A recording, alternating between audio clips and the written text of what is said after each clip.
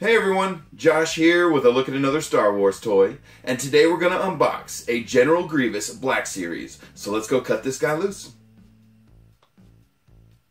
Alright everybody, here we are with a Black Series General Grievous, and we're going to unbox this figure today. But before we get that far, let's take a quick look at the packaging, and I'll go ahead and spin this thing around for you guys so you can see the sides and the back of it. So one of the things you're going to notice right away is the numbering on the box. So you see it's called D1, and from my understanding what's going on here is Hasbro's going to start a new numbering system for the larger figures, and there's going to be Deluxe 1. So in the Deluxe line, since General Grievous is kind of a larger character, and there's been some other recent characters released like this, but they're store exclusives, so they didn't get numbers. And one example is like the Gamorrean Guard and Moloch from the Solo movie. They're larger figures, they come in larger boxes, and so I guess General Grievous is going to be the first one that they change to they start numbering with the deluxe lettering in front of the number, so he is known as D1 in his numbering, and my understanding is that is for Deluxe 1. He's part of the what's called Deluxe line. So let's go ahead and take a look at the back of the packaging here, and what you have is a piece of artwork of General Grievous, of course, like normal, and then a quick description of the General, and I will go ahead and read that to you guys. General Grievous was a brilliant separatist military strategist and a feared Jedi hunter, known for his ruthlessness and hacking cough. His body itself was a weapon, allowing him lightning-quick strikes and devastating blows. But he was also quick to run from a fight, a tactic which worked until his one final meeting with Obi-Wan Kenobi. And so if you've are a fan of General Grievous, you may also know he played a fairly large role in the Clone Wars animated TV show. So they had a lot of episodes with him in there, but of course he's most famous for appearing in episode 3, and of course they described there General Kenobi taking him out. But let's go ahead and get this guy out of here. I'm kind of dying to get my hands on this figure myself, so let's unbox this guy and see what this thing is all about. And right away, I'm pretty excited about what I'm seeing here, because we have multiple lightsabers and a blaster as well, and then a cloth cape. So, and I'm feeling some very large rubber bands. Okay, and they have him rubber banded in here, so we're going to have to cut him out because it goes around his feet here. But let's go ahead and pop these accessories out here. So you have a blaster, and mine seems to be just warped a little bit, but that's okay. And then, of course, you have the 4 lightsabers that he comes with, and you can see you get 2 blue and 2 green, and it looks like all the handles are different. So you can see there, they got a little bit of gold highlighting, black and silver handle on one of the blue ones, one of the green ones here, and we will take a closer look at these in a second when we see how well he interacts with these things. But just take a quick look at them in the box here. And finally another green one, and then here we go. I am looking at him, and yeah, there's a big rubber band holding him in. Looks like it might be 2 here. Okay. I think he may be loose. Okay. And as you can already see, the cape on him is cloth. And I am trying to see how to get him out of here without damaging him, because some of his limbs do look a little bit fragile. Let's see here. Okay. They do have one of his arms poked through the packaging here. And then you got to pull the cape through. Alright. The General is loose. There he is. Pretty cool. Pretty cool. Let's see here. Let's take a look at him with the cape on here, guys. So there he is, cape on, all 4 limbs. You can see his back there. We'll get the cape off him here. I just want to show you guys what he looks like with all the way he comes out of the box. So there he comes out of the box, and let's see, how does this cape attach? And then one of the things I'm seeing right off the bat here is you have pockets for the lightsabers, and so I'm going to assume that the blades come out of the lightsabers. We'll check that here in a second.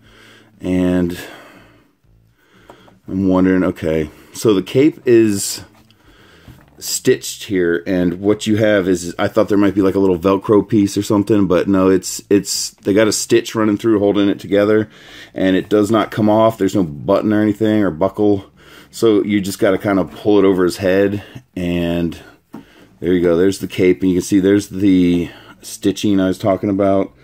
It's just, so it just drops over his head. Cloth cape, gray on the outside, red on the inside with 4 pockets.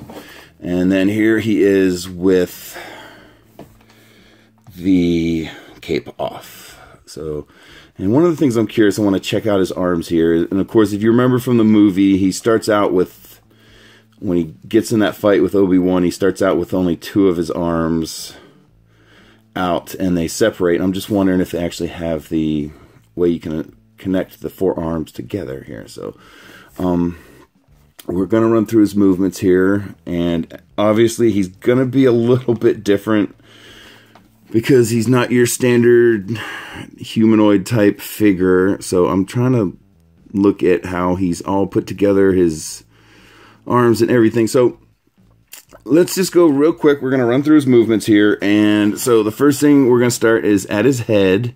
And so you have an up and down movement, and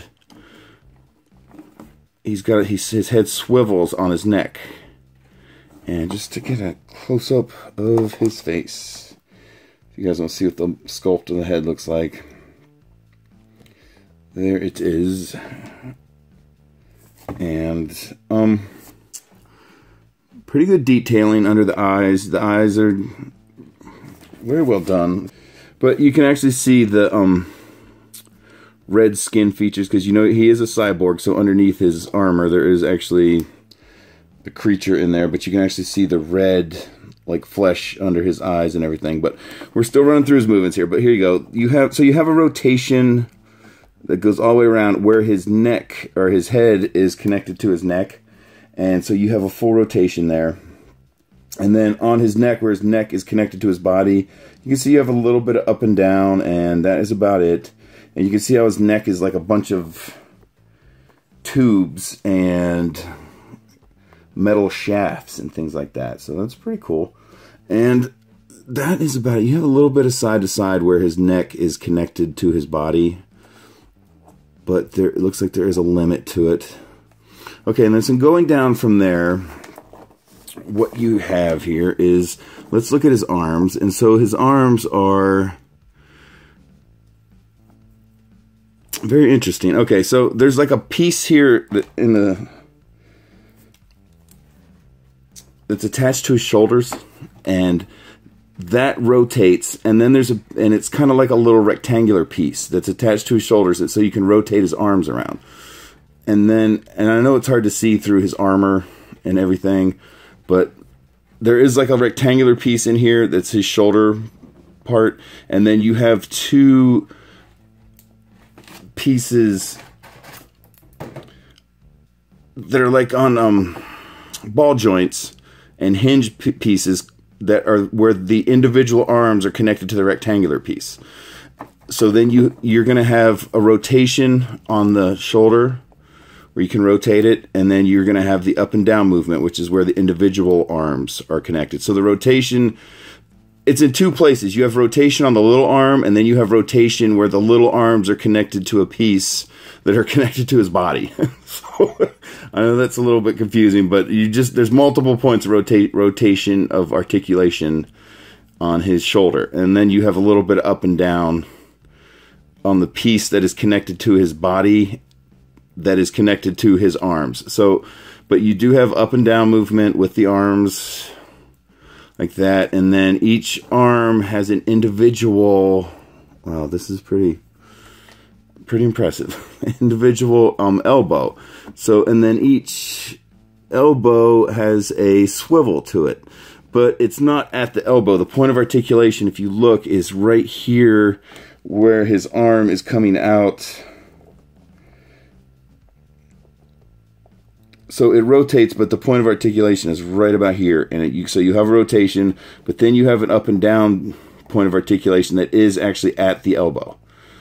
So there you go. And then trying to see after that, do you have wrist articulation? No. So there's no wrist articulation. But if you look, you can see there's a little hole here. And what I'm hoping that that is, because I haven't really had a chance to fiddle with this figure, this is the first time, is that you're going to be able to connect the two arms together to make them one like it was in the movie. So if you look at the top arm here, you can see on the upper part of the arm, there's a little slot. And then on the lower part of the arm, the forearm, it's a little bit harder to see, but there is another slot right here on his forearm. And then if you look at his hand, you can see there's a little tiny hole, and that is the upper arm. And then on the lower arm, you can see there's a tab on the upper arm, and then there's another tab on his forearm right here, and then you have a little pin on his, there we go. Then you have a little pin on his lower arm, or his lower hand, excuse me. So I'm going to run with the assumption, and let's try this out here, that we can connect the two arms together to make them one. Okay, so you can see where they insert together there on the upper arm. I guess what would be his bicep. And then, let's see here. How is this going to work on his lower arm? Okay. And you got to have these lined up, it appears pretty... okay. I think this may be the first Grievous figure that they've actually attempted to do the arm connecting. Okay, it's not really... I guess it is staying together. It's not clicking together like you'd expect, but you can feel it going together, and you can feel the part inserting, and then I'm hoping that the tab on his hand is going to hold it all together.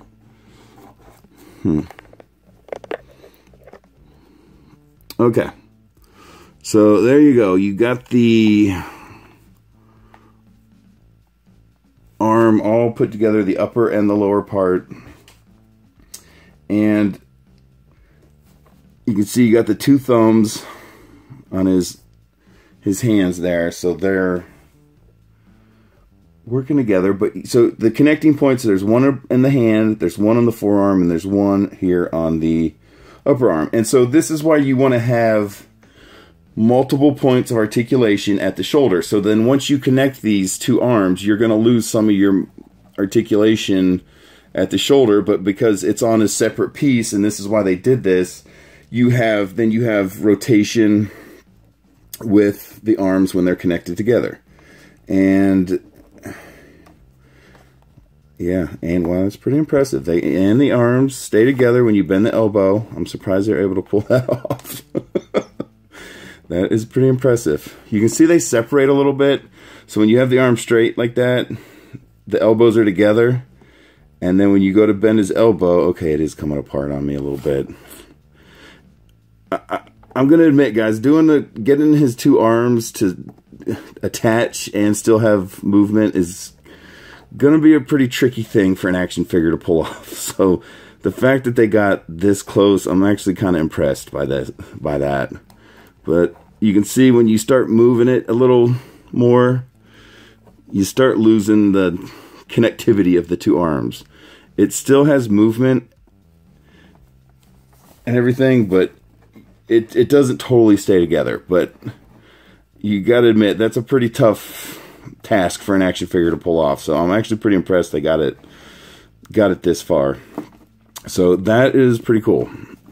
Okay, so I'm going to run with the assumption that both arms are like that, and I'm finding it that, let's see if we can get the other arm to stick together like that. It feels like to get the two arms to connect together, you gotta have them kind of out straight like this. And you gotta get the tab and the hole to line up just right. And then you gotta press them together and they go together. And then finally there's the hand. Okay. So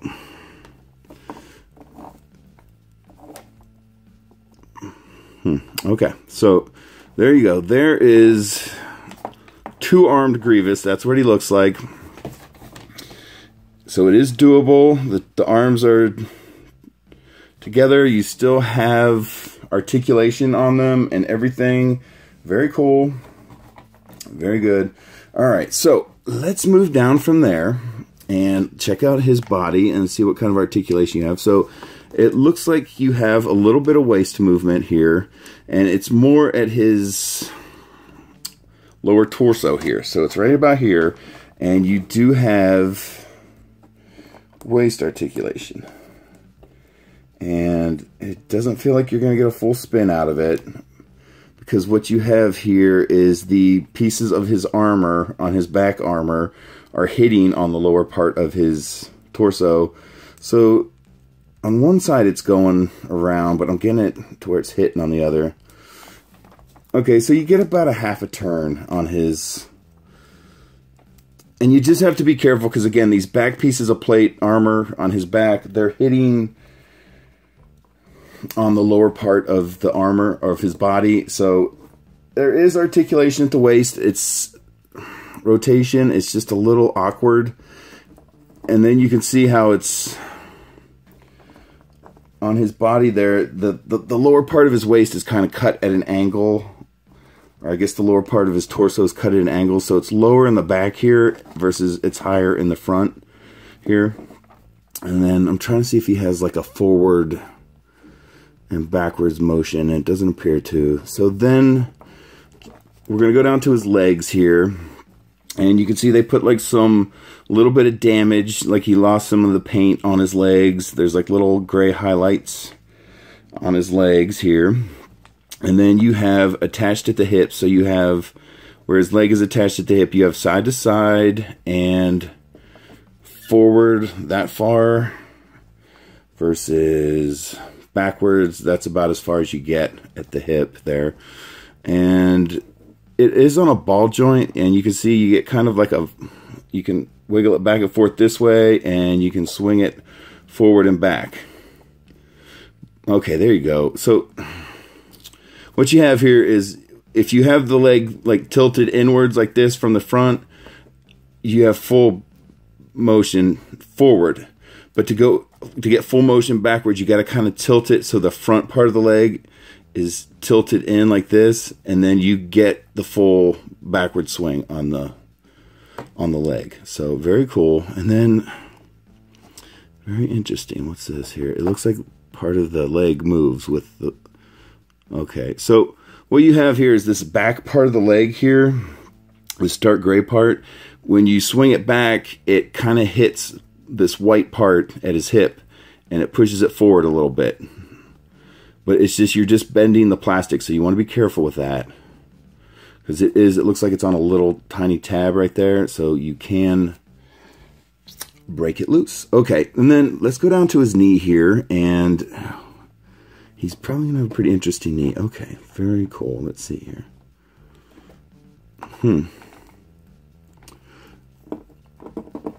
Okay, so he does have 2 points of articulation at his knee, and it's a little bit easier to see from the back, but on his lower knee there's a point of articulation, and on his upper knee there's a point of articulation. So you can fold his knees all the way, or his legs all the way back like that. So that's pretty cool. And it looks like that's about it. There's just forward and backwards motion on his knee with 2 points of articulation. And then going down to his ankle here, it looks like you have multiple points of articulation. So what you got going on here at his ankle is, let's take a look at this, is you have a point right here where it goes forward and backwards. There's a little hinge point. And then also on his clawed foot, you have, but it's right above where the foot is attached to the ankle, you have a rotation. So you can rotate his foot where the ankle would be, and up in the middle part of his leg, you can swing it forward about that far, and then swing it backwards, and it only goes backwards about that far. So that appears to be all of his points of articulation on his... Let's see, I'm already having problems with this arm coming apart on me here. Let's see.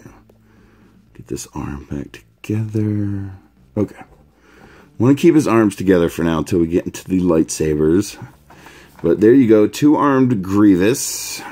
And I'm trying to see here if the fins on his helmet move at all. And it doesn't appear to be. They are flexible, so you can kind of like flex them, but they don't. It doesn't look like they move. So let's do one little final check with Grievous here, and I just want to see, because I've heard some rumors online that he doesn't stand all that well, and I'm kind of nervous about that. Okay, so there you go. Getting him to stand. He is standing on his own, but I have a feeling when you put the lightsabers and the cape and everything else on him, we might be talking about something different here. But just unaccessorized, he will stand. And so let's take a look here and see what kind of interaction, how he interacts with the lightsabers. So real quick here, let's look. I'm going to put General Grievous down for a second. And for those of you who are enthusiastic about the lightsaber handles, just to save time here, I'll show you what all four of them look like at once. And again, you have two green and two blue, and I'll try to rotate them here. And they're very detailed. There's a lot of buttons and red highlights, gold highlights, black highlights, and they all appear to be a little bit different, so there's no copying or duplicates in the lightsaber handles. So that is cool. So, of course, what we have to check here is, do the lightsaber handles separate from the blade because of the cape? And yes, they do. So, very cool. All right, let's take a blue and a green, and since we have him in the two-handed position, and see how he interacts with these things. So we'll go ahead and put a lightsaber in each hand. And I like what I'm feeling so far. It feels like he's got a good grip on them. And this one's actually a little bit... looks like you might have an easier time going through one hand at a time. Okay. And then again, we're trying to keep the hands. I want to, until we get a little bit further on here, I want to keep them just two-handed Grievous for now. So there you go. Two-handed Grievous with a lightsaber in each hand. Okay, and we have two-handed Grievous, and we're just checking to see how well he holds on to them. And he's got a really good grip on them. They're not coming loose. And it actually seems like having the lightsabers in his hand kind of help keep the hands together. And so there you go. And of course, what we want to do is switch him to... Whoops. Pop the blade out here. I didn't want to do that. Let's go ahead and take the lightsabers back out in two-hand mode. And separate him into four-armed Grievous. And...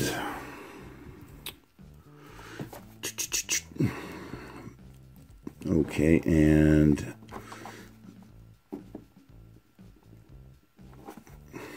wow, this is really an impressive figure as far as having all four hands with articulation, or all four arms with articulation, everything. I'm very impressed. So I know it's not perfect, but you got to admit this is a complicated figure to pull off, and they did a pretty good job with it. So we'll put a blue and a green in each side, and what I will do is each try to aim the handle. Because again, once you split his arms up, then of course, so you have less fingers in each hand. So I'm kind of concerned that he may lose the ability to grip the lightsabers, and it doesn't appear to be that way so far. Seems to have a good grip on them. It's a little bit loose on that one. Okay.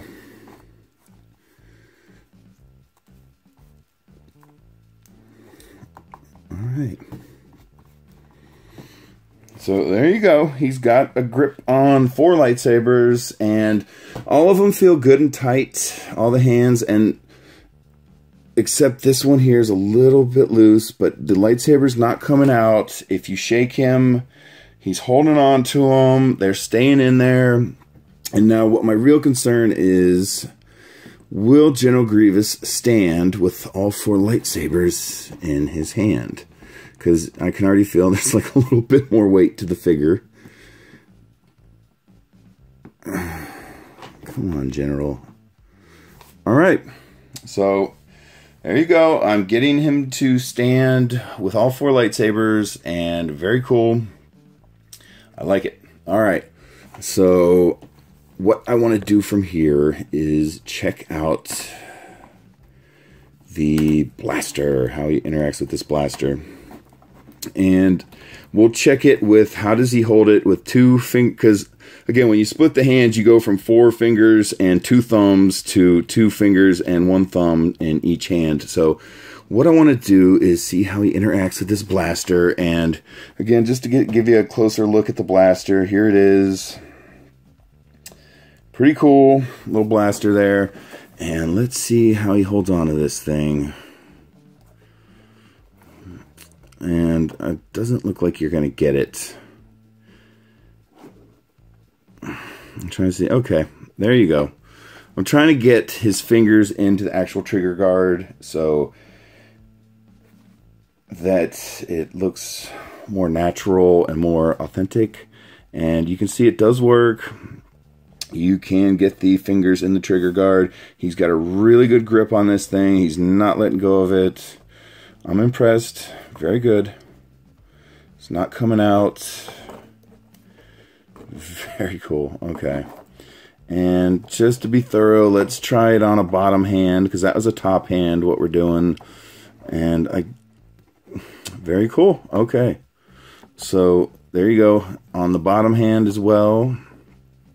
And again, the way you tell the difference, the bottom hands have the peg for the thumb, and the top hands have the hole for the thumb. Or I guess that would be the male part and versus the female part of the arm. So anyway, we're looking at this blaster. Okay. There you go. And you can put it on the bottom of the hand, and both just looking at both hands as I'm going through this figure here, both hand sculpts appear to be pretty much identical. So I'm going to assume, we'll do it real quick to be thorough here, that he will hold it in both hands. And yes, he does on the top. And whoop. And again, we'll check to see the bottom here. This thing is going to have to be a durable figure. There's going to be a lot of pushing and pulling on these fingers and thumbs if you're going to actually unbox this guy and play with him a little bit.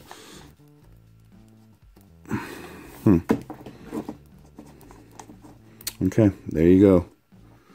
Again, you can see here that the little peg on his hand, because the blaster kind of has the handle's obviously thinner than the body, so you got the little pegs that hold his hands together, are kind of on his, what would be his left hand arms, or on the bottom here. It's a little bit more tricky to get it in. You can see where the peg is hitting on the blaster there, but he does have a grip on it. It's in there good. Very good. Okay. So what I want to try next is, and I'm trying to get these arms in a position where I can reconnect them here. And very interesting. Jeez, man. This just, these arms have so much articulation to them. It's almost like a little puzzle. Okay. Very good. Very good. All right. There you go. Okay. So let's, real quick here, I'm going to put the general down and we're going to look at his cape. And again, this seems like it's a little bit off to me. And what I remember from the film is he had multiple pockets in the cape for holding lightsabers. And it seemed like he had some on each side. And it just seems like they kind of, I wouldn't even say they're centered. They're off center a little bit. And they just have 4 little stitched pockets in there. And of course, so we're going to want to, and I'm trying not to get the handles mixed up with the green and the blue. I want to get the blade back in the right lightsaber. There's so many lightsabers. I'm just trying to put them in an order where I can remember to put a green one back into a green handle and a blue one back into a blue handle. But let's go ahead and take these guys apart. I'm going to take the handles off all the lightsabers. Got the 2 blue. And then we have the 2 green ones here. And we have taken the blades off of all the lightsabers. And there you go. And let's pocket them up and see what we get here. Let's see how that looks.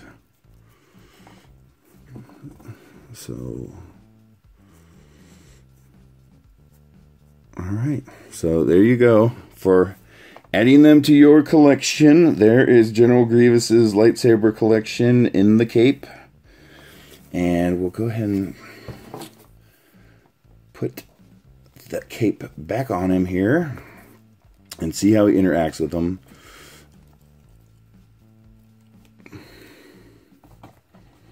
And so one of the things, again, I wanted to check here is how does the general stand with his cape on? Is that something that is a problem or not a problem? And there you go. So he is standing with the cape on and the lightsabers are in the pocket and very good. So what do we have here? So there you go. Oops, we got one falling out here. Lightsabers in the pocket, cape on, and very good. So we're reassembling all the lightsabers from the fallen Jedi that General Grievous killed. And then what I want to do again is recape him, and then let's go with the 4-armed general here. Man, there's just so much. Again, these arms are pretty impressive for a freaking all the points of articulation on this guy. Very cool. Okay, so I want to start off by putting the lightsabers back in his hands. And then what my goal here is I want to see if we can get him to stand with all 4 lightsabers in a hand. And I'm going to switch these up because it just seems like he'll grip onto that. This was the hand I was having a little bit of trouble getting him to hold on, and this, trying to put one that has a little bit thicker handle into that hand. And so you can see the cape isn't totally wanting to work with me here when you have all 4 arms out.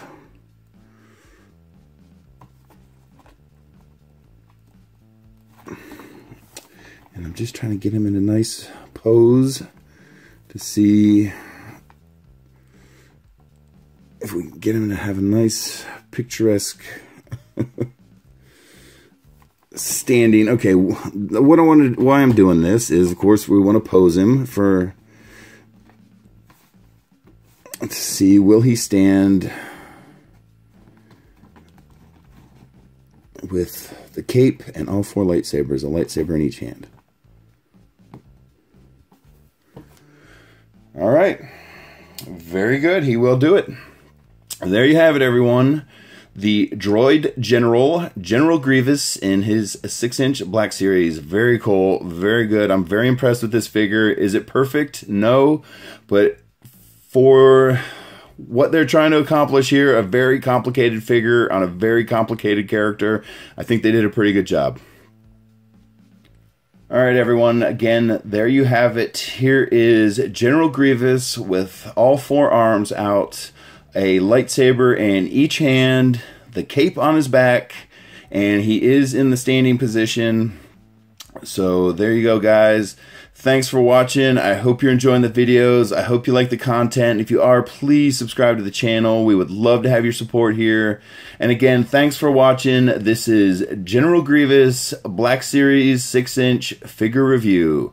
Thanks for watching, guys, and we will talk to you guys later. Bye.